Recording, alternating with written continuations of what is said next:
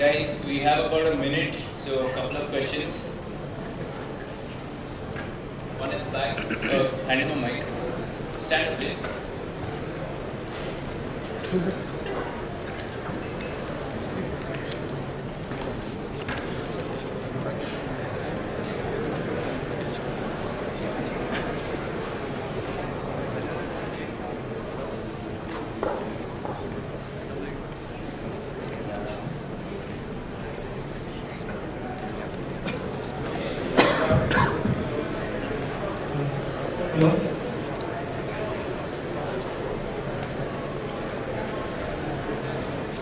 In all the games, the editor plays the main role,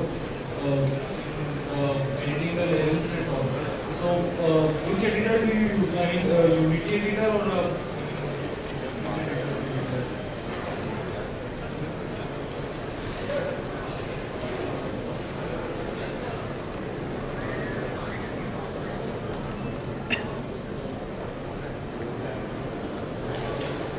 We actually developed them from scratch, so to customize our own editor, basically because we wanted to integrate it to the in-game game logic. So.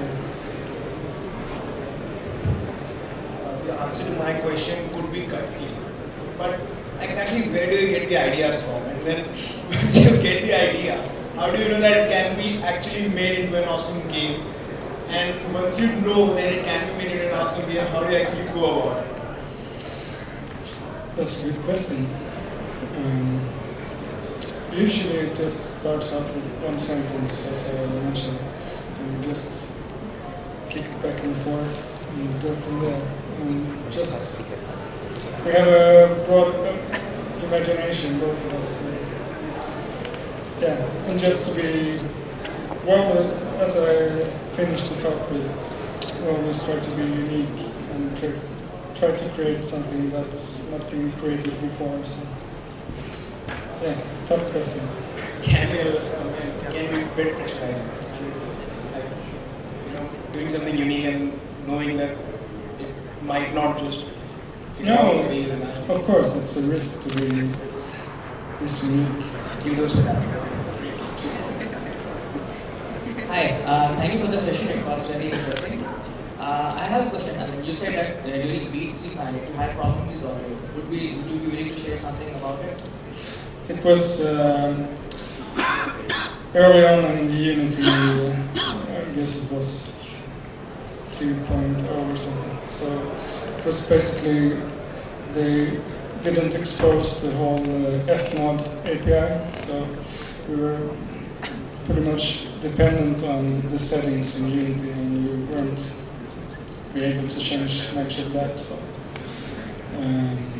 but I came up with a workaround, so we can make the synchronization work. Thank you.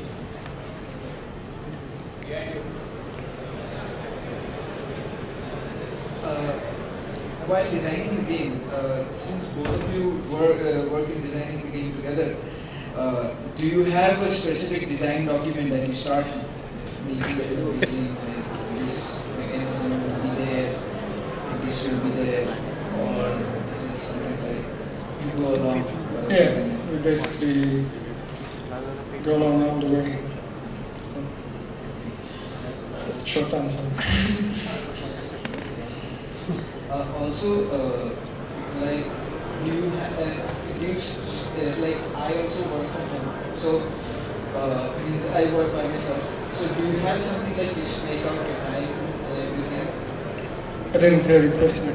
Repeat it, please. Like I also work by myself. So is there any specific thing apart from you going to your office and staying there? Is there any other time management thing that you do? Like, first I need to get the assets ready, or in which order we? Okay.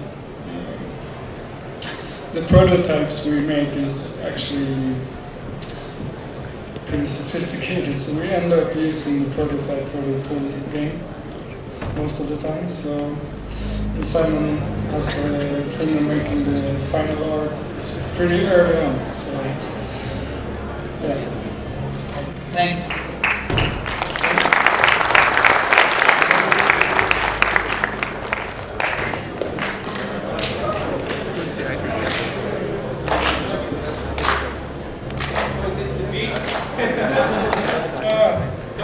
I probably should do this.